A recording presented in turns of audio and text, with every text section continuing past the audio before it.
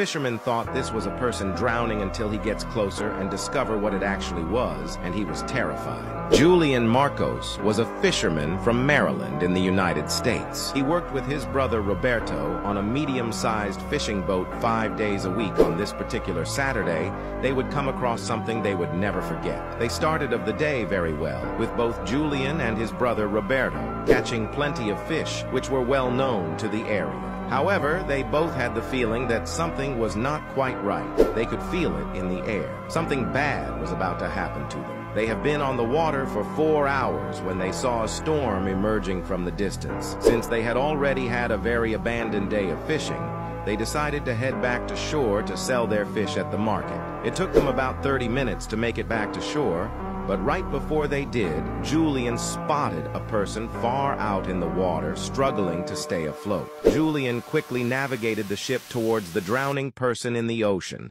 The person, or what they believed was a person, was at least 200 feet out from the shore. Right as Roberto was preparing to throw the man a life ring, Julian screamed in horror as he saw what it actually was. To see the video Julian posted, do the following. Press on the share icon, then swipe sideways and press on more, then press on Chrome.